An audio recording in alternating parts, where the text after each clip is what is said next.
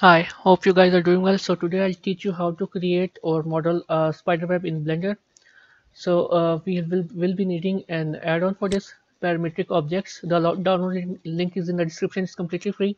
You have to download the zip file first, and then we're going to install it in a Blender. Click on Edit, Preferences, and go to Add-ons. Click on Install. It should be in your downloads. Click the add-on and then install from file. Or this button.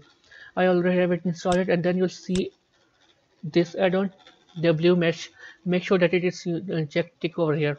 So once that it's activated, when you click shift A, you will see the blue primitives. Now these primitives are different than your regular primitives. So to create this spiderweb, we'll be needing a W ring. I'll go into wireframe mode so you can see more detail. You see these over here. You will have 24 parameters. Change them to 16 or 17, 18. It's your own choice. And then we're going to go over here into the vertices, W mesh data over here.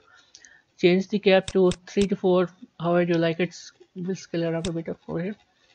And then we're going to to the modifiers, add modifier, a wireframe modifier. See?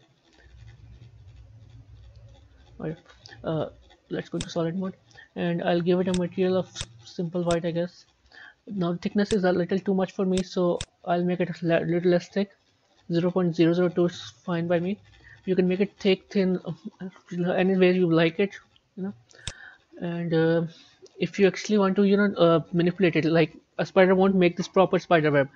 So if you want to manipulate it, then you're going to have to back into object data and convert to regular mesh. Now it's a regular mesh.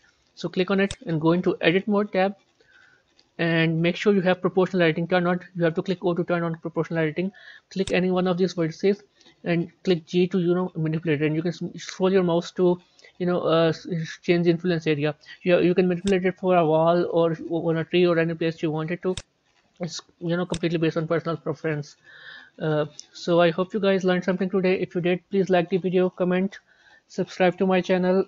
It really helps a lot. And I'll see you in the next video. Goodbye.